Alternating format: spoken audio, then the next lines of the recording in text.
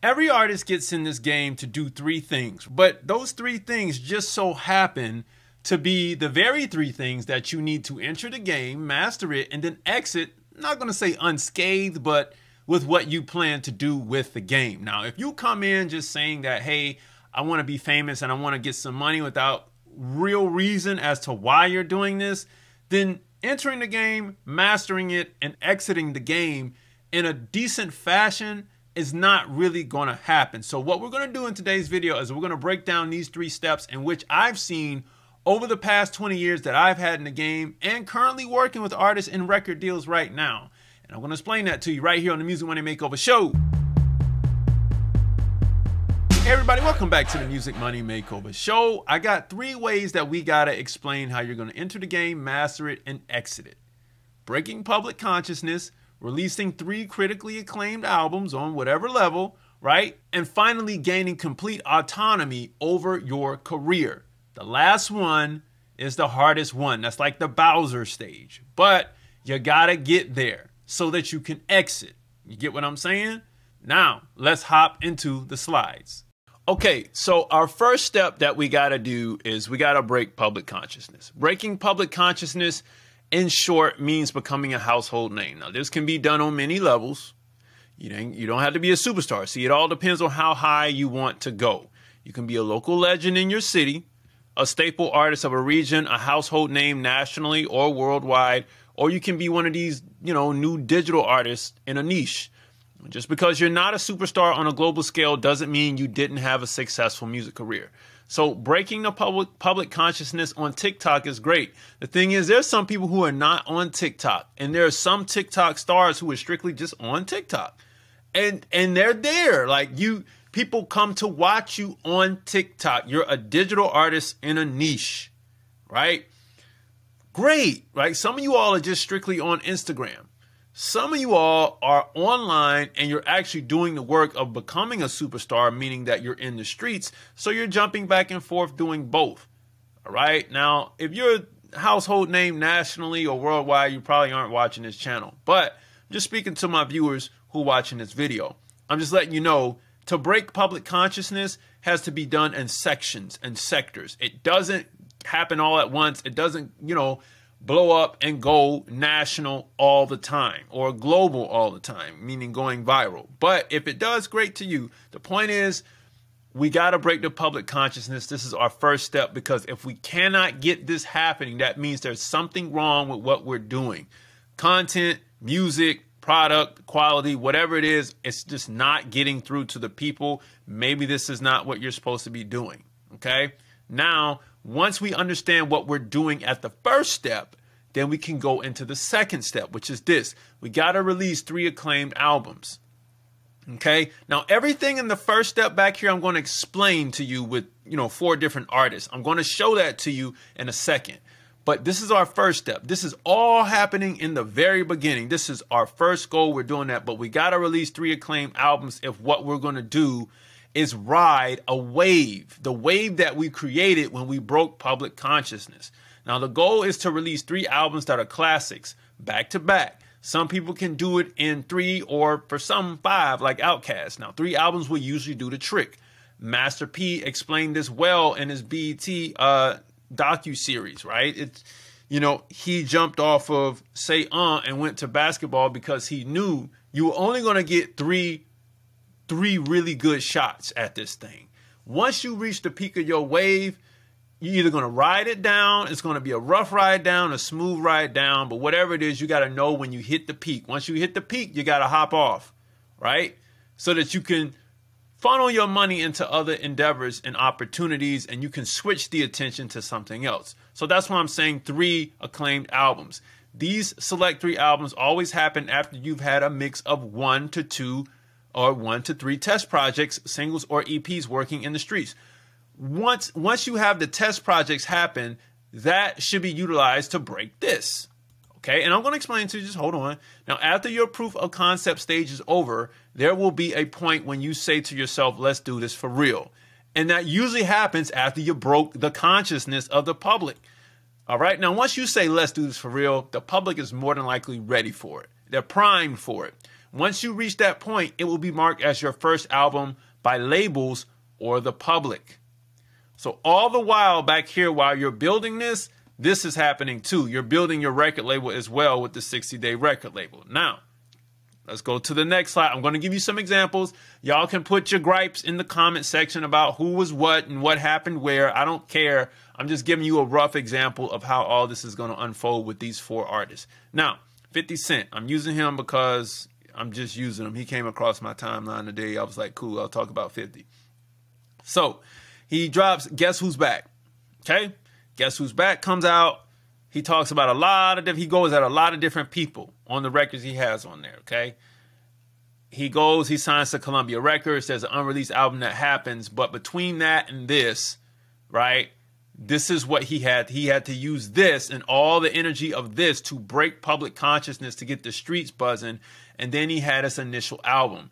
That initial album usually sets the wave off at a massive scale. For him, it did. All right. Some people it doesn't. I'm going to explain it in the next example. But for him and for many others, it's usually the first album that sets things off in a massive way for you. All right. That first album came out. It sold the most. Of course, you see I'm missing Get Rich or Die Trying, the soundtrack that came out between here and here. But I just wanted to use the actual studio albums for that. All right. So now this one is out. The wave is high. He's riding it. The next one comes out, but what I noticed on the back end, which is what I already knew, was that the sales were dwindling down, right? Now, 50 Cent, the brand, had been built. I mean, you can't get away from that. 50 Cent, the brand, had been built, and he started building something else because he prepared for his exit, and he was very smart. Instead of putting 50 Cent as the logo on the 3rd album, you see how it was 50 Cent, 50 Cent, 50 Cent? He changed it to Curtis. Because at this point, he started to get into television and film. I'm gonna show you, the last step is exiting. I'm going to show you what we got to do with that. He exited with this. Curtis Jackson, he used Curtis to sway that corporate image into play. As the music image started to die and dwindle, sales started to dwindle down. Everybody was going digital at that point anyway, right? So that was his exit, and he had another rise. He had another rise that he was building. He was working on lower budget films. He had, of course, Get Rich or Die Trying, which was a big film, but he started building that film bug. You know what I mean? That went up, and so he had to switch his name. You get what I'm saying? Now, Outkast, here we go. What About Your Friends remix? This is where they started, 1992, right? This came out in 92. This was the proving grounds right here. They were rapping on here. You get what I'm saying? When they did that, this made, you know, the public say, oh, who are these guys? Oh, this is pretty cool. All right, this is interesting. I like this. This is good. You know what I mean? And then they came out with Players Ball, right? Players Ball comes out 93. This leads you from 93 into 94, right? It appeared on the LaFace Christmas album, but they had to make a different version so they would last longer than Christmas, and it became their first single. And that led to Southern Playlist of Cadillac Music. I don't have to go through the order. You know how the order went. The difference in this is how they broke public consciousness. They jumped over this line of consciousness, and their wave, instead of having an initial bang, it was a bang for the South, but it kept rising and rising. It just kept going and going and going, because when they went to AT Aliens, to Equimini, to Stankonia, you see how big it got. It was a long run. But ultimately, the peak of the wave was Speakerboxxx Love Below. You see what I'm saying? And so it worked out that way for them. Doesn't always work out that way for many, but you'll see on the next example where the 3 comes back into play again. This line of consciousness is very important here, right? Because this is the public consciousness. Kendrick Lamar, Section 80 was the point at which he broke the line of consciousness. Now, I never heard this EP. I only heard this one when he was coming out. Overly Dedicated. All right. But the Kendrick Lamar EP comes out. Then Overly Dedicated comes out. Then Section 80 comes out, breaks the line of consciousness. And then boom, Good Kid, Mad City happens. The wave is on. This had, I'm going to say both of these had the same type of impact, but not as much as Good Kid, Mad City. You know what I mean? To Pimp a Butterfly kind of came down just a hair. So they were like this. You know what I mean? Because this one dug into the culture a lot harder than this one did. But they were both, all of these were great albums. You know what I mean? But we all know that out of the social commentary of this one and the storytelling of this one, when we got to Damn, the story wasn't as strong as these were. You know what I mean? The movie, if you will, wasn't as strong as these were. And so his wave begins to decline after the third album. The rule of three. You're going to at least get 3 after you break the public consciousness. You're going to at least get 3. You know what I mean? Some of y'all only get 1 and then you crash and burn. We know those. But in most cases, if you ride it right, you're going to get 3. It doesn't matter the level. Okay? I'll show you the rule of 3 in the next one. Anita Baker. I love her. I love deep voice singers. They're my favorite, especially deep voice female singers. She got her start with Chapter 8 as the lead singer. Then she broke the public consciousness, signed a deal, and then the songstress comes out, all right? And then we know what happens with the Rapture, right? And then she has the live show in D.C., I believe. You know, they film it and all that stuff. This one was big. And then this one comes out, Giving You the Best That I Got. And after that, it kind of was over with. She released another collection of songs, but it was pretty much over with. And I don't have my girl Toni Braxton in here, but there's the same thing, right? She has the original album, Toni Braxton. She has the Secrets album, and then she has what was the third album? The Heat. She had the Heat after Secrets. Now after that, it was pretty much done for Toni. So you know what I'm saying? I'm just comparing those 3 right here. Toni kind of followed the same footsteps as Anita, so that's why you can lay them there. The rule of 3 is real. Okay, so with that being said, now that you understand that, we have to prepare for the exit. All right, release 3 acclaimed albums back to back, and you're clear for an exit if you choose. If it takes longer, like Outkast, you have to look for it to see that it's going to take longer. All right, you have to be willing to change and grow to make that happen. Okay, but acclaim means this: 1, the streets deem it a classic, like the movie Baby Boy, which never won any awards, but it will always be a classic amongst the culture. Now, if the culture deems what you do a classic, you won. All right? It's okay if you didn't go higher than that. You still won. 2, you may get some lower tiered awards in addition to the streets, like a BET award or a Soul Train award or some local award like a Southern Entertainment Award or a Core DJ award, something like that. If you get that, and that was like the highest award you got in addition to the streets, you still won. But then if you get those, the streets, the local awards, and then you get a gold and platinum plaque, you still won. But if you get the Grammy or at least a Grammy nomination, you won. You don't have to go as high as the Grammy to win. You just have to break the public consciousness, ride it with 3 albums, and then you got to exit like this. Gaining autonomy over your career.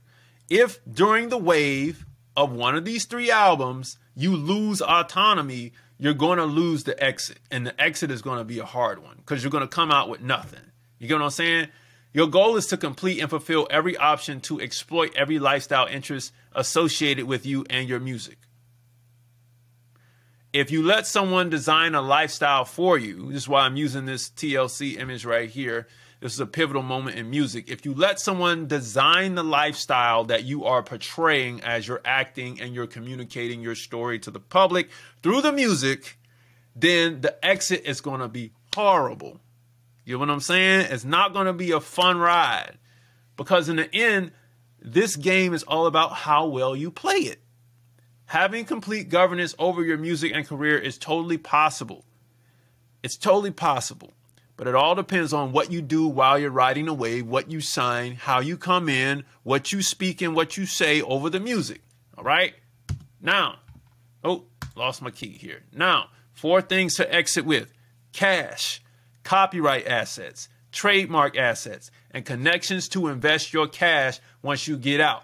The connections that you build while you're in the industry is going to allow you to do something on the side.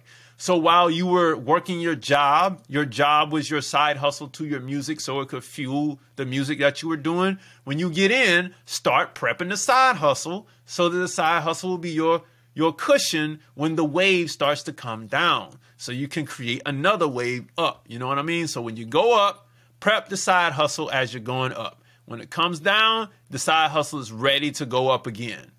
And that's how you're going to ride the wave. You see what I'm saying? In your life, you should be able to get 2 good waves out of the thing if you're doing it right. You know what I mean? I know the game is crazy. I know all these people I showed you sign deals, but it don't have to be like that, especially in today's day and age. It all depends on what you want to do. It all depends on who you put around you. But the one thing you got to do is you have to build the label the right way. I'll talk about that in a minute. You see, what did you enter the game for? You entered the game to leverage attention. Don't lose sight of this. This is why you came into the game, was to play it and to leverage the attention. Now, purchase the 60-day record label course below. Why are you doing this? Because if we go back in the beginning, this is the time. This point right here, this is what you're using the 60-day record label for. All before you hit the line of public consciousness. When you hit this line of public consciousness, trying to build out your company processes will be a headache. It will be a severe headache because it's like, yo, I got so much going on and you want to make sure that all this stuff is done right. Use the 60-day record label and build the label at this point, not when you get over here. When you get over here, you better have had it done. But the way things go viral in today's day and age, sometimes it's hard to say. Some stuff might take off faster than you can get it built. But if you know how to build it, then you can do this. Have autonomy over your career because you have autonomy over the company that you built. You get what I'm saying? Because you know what you got in the game for, how you're going to exit, and you didn't lose sight of the fact that you were going to leverage attention to get out of the game and get something from it. All right? Now, download the 60-day record label if you can't get into the course. The course is affordable. It's not highly expensive. $275 and you're out the door, or 5 payments of $55. I say it's pretty solid. All right? Book a call with me and we'll develop your strategy because you're going to need one after you build the label. Trust me, you will. All right? So there you have it. 3 ways to enter the game, master it, and exit the game. Very simple. I told you it was going to sound simple, but it's not in essence when you do all the work. Now, hopefully you can have a clear vision of why you're using the 60-day record label to build the stuff in the beginning, because as you can see, as the stuff starts to move along, you're not really going to have a lot of time to do it. So, music money makers, if you make music, you should always make money. Download the 60-day record label, hop into the course, start building this thing, and I'll see you next time. Peace.